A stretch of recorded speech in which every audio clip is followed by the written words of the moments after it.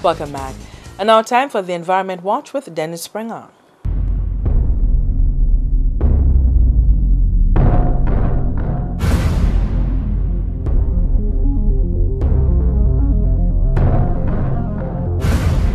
Tonight, I want to concentrate on coral reefs and its importance to human survival, whether it is to feed mankind or to be used as a buffer for hurricanes, storms, surge and tsunamis. Coral reefs are not only very important in time of severe weather, but it also brings in a tremendous amount of capital in terms of tourism. However, there is a dichotomy in that the same tourists who come to see the corals are a problem to its survival. That is why it is essential that countries like ours with coral reefs must put all measures in place to protect the coral when tourists visit these sites. Nearly all coral reefs face severe decline in coral cover over the past several decades. In the Caribbean, for example, between 75 and 85% of the coral cover has been lost in the past 35 years. Even the Great Barrier Reefs in Australia, the best protected reef ecosystem on the planet, has witnessed a 50% decline in the last 50 years. Climate change was definitely the exacerbating problem.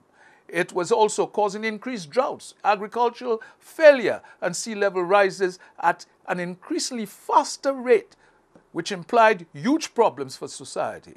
That means what is good for reefs is also critically important for people, and we should wake up to that fact.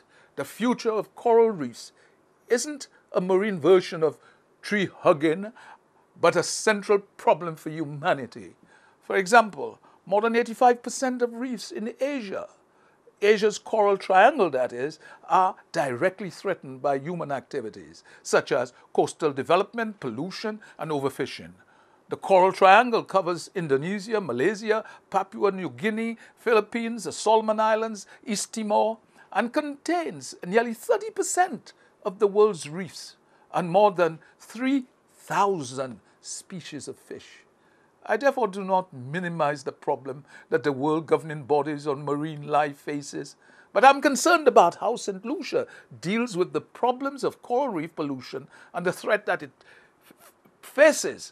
we face in light of the record number of tourists coming to the Caribbean, more so this year. What is significant is to know what measures we have in place to mitigate coral reef depletion in terms of legislation, etc. There is no doubt that we can do so much and depend on international community to come forth with solutions that will benefit mankind on the whole. What I'm concerned about is global warming's impact on the ice caps in Greenland and the Antarctica.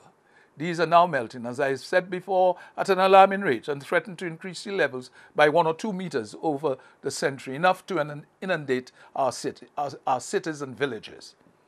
We must be all cognizant that the world was now in imminent peril, and nothing would quench my resolve in spreading the message.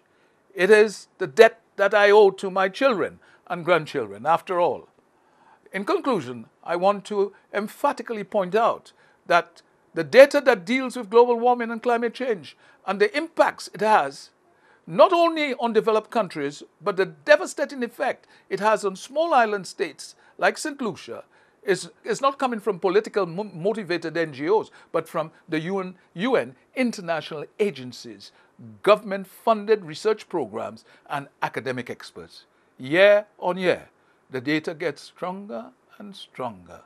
Once again, I say that the world has a last chance to get things right. If it fails, global disaster, melted sea caps, flooded cities, species extinction, and spreading deserts awaits mankind. Therefore, we have been warned.